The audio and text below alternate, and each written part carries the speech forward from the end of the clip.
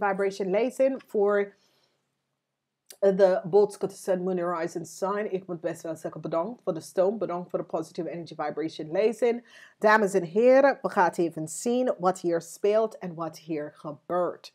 Nou, dames en heren, de energy is van november en this is timeless. Timeless betekent dat sommige mensen can vibrate on this energy vibration, maar sommige mensen vibrate on the year 2018 of the year 2017. Kan ook year 2016 vanwege doordat wij vibrate, oké, on een andere wavelength, light beam length, oké. Dus van daar. Dus je kan ook als next year affect you. Je kan even gaan naar 2018 of 2017. Even gaan bekijken de vierde kwartaal. En zie als dat een effect aan jou. Niet alles in een lezing affect jullie, dames en heren. Ik denk niet dat ik hoef dat te zeggen. Maar sommige mensen kunnen zeggen, ja, maar het is niet gebeurd wat je hebt gezegd. Kijk de jaar daarna of de jaar daarna. En misschien dat affect je omdat ik vibrate niet on the energy vibration van iedereen. Vanwege dat ik ben een multidimensie persoon. Dus daarom mijn lezing affect mensen in different time span. Oké? Now, voor jullie, jullie have the energy van lucht, vuur en aarde. Dus jullie hebben all drie elementen. Lucht, vuur en aarde. All drie elementen. En dit is waar we gaan even beginnen. In de maand van oktober, er is a new start. Whatever the issues is, whatever the situation is, there is a new start. And this is good. Now, wat gebeurt is dat we hebben flow van energy. En wat het is dat sommige van jullie misschien hoor je dat je contract wordt niet verlengen. En je gaat vooruit in je leven. En je gaat op een nieuwe stad. Dus daar is verandering. Daar is relocatie. En daar is verandering. Daar is reizen. Je gaat op een nieuwe tijdspan en een nieuwe vak in je leven. En dit is best wel goed. Als wij bekijken de maand van november, een zeer positieve maand, is de beste maand voor jullie. Alle 3 maanden zijn goed, omdat het affect jullie in verschillende tijdwavelength, oké? De raad van fortune is hier en de raad van fortune komt op in een goede tijdspan vanwege onverwacht nieuws komt naar jou naartoe. Dat geeft je geluk. Onverwacht nieuws, dat komt naar je naartoe. Dat gaat je geluk geven. Dus dit is zeer goed. Dit is zeer positief.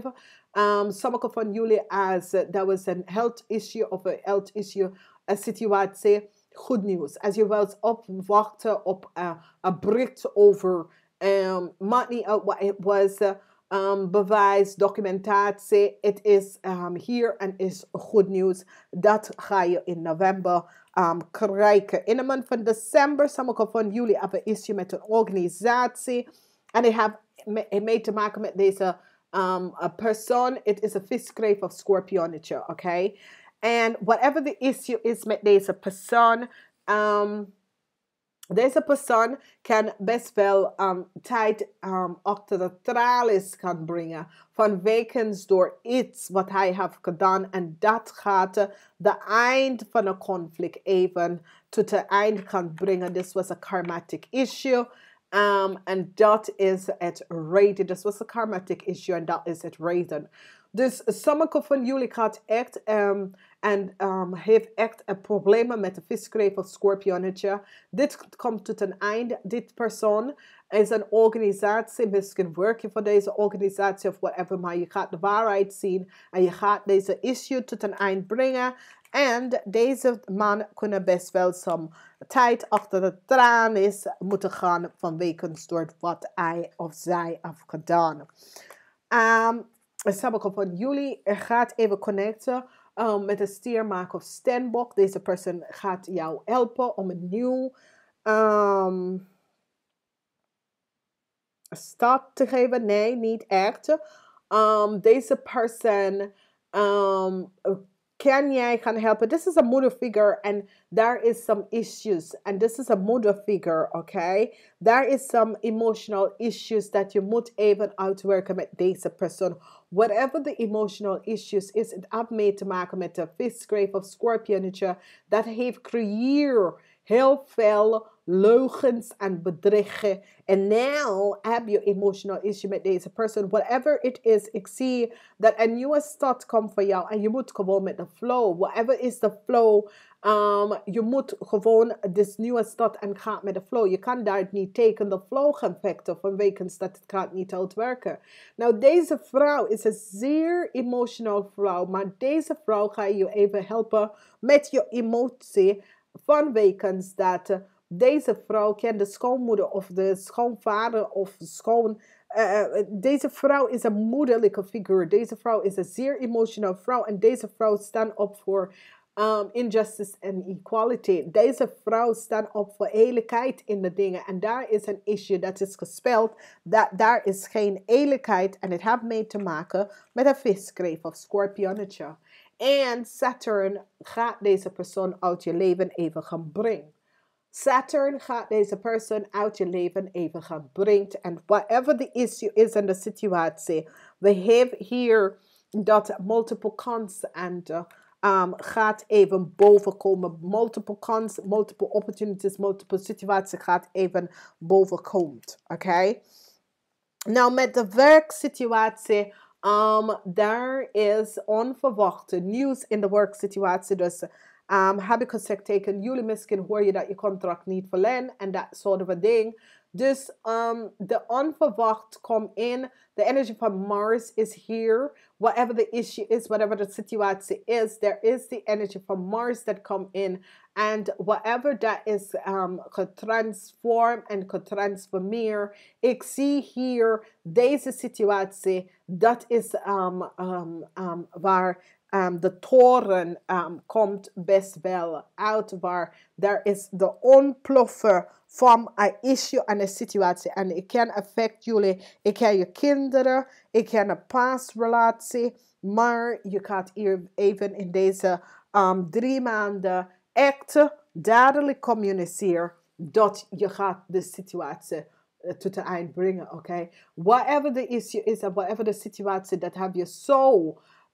krachtig gepakt. Je gaat staan op, stevig in je schoenen en zeg tot hier en niet verder. Dit gaat niet verder.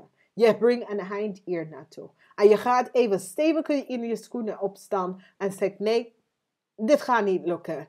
Ik ben in deze situatie. Ik neem dit niet aan. En je gaat een situatie tot een eind brengen. Dames en heren, ik vraag jullie even. Ga even terug en kijk even je moonlezing.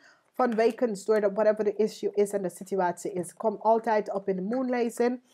En communiceer dadelijk in deze 3 maanden. Oké? Van wekens doordat sommige van jullie misschien krijgen dat te horen. Je contract is niet verlengen en dat soort van issue. En je gaat even op een nieuwe plan, op een nieuwe deel. En laat het even.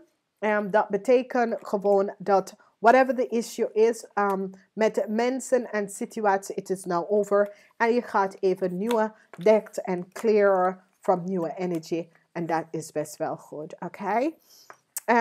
Dames en heren, ik ga je wensen een goed eindig voor de kwartaal. Dat is best wel positief. Ga even op zoek naar de moonlezing. En bekijk de maand van oktober. En dan kijk de kwartaal nogmaals om te zien wat gaat affect je. En ik ga het even zeggen namens steeds tot de volgende keer.